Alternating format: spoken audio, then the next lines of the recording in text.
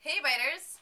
I brought my lunch today, which I almost never do, but nobody in the IdealBite office really brings their lunch to work every single day, except for maybe our interns, but that's just because we don't pay them very much. But if you can, you should, primarily just because it costs less. This lunch that I made set me back about $3. Compared to this lunch Tosh bought around the corner, which set him back about $10. But the best part is, after all of my lunch is in my belly, the only thing I'm tossing is this, and the rest is coming home with me.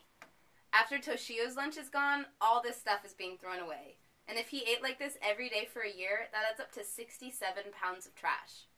Okay, so what you didn't see was me up at 6 o'clock this morning stir-frying for this video, and I'm just not going to do that every single day. But I could occasionally bring in some leftovers. Happy biting!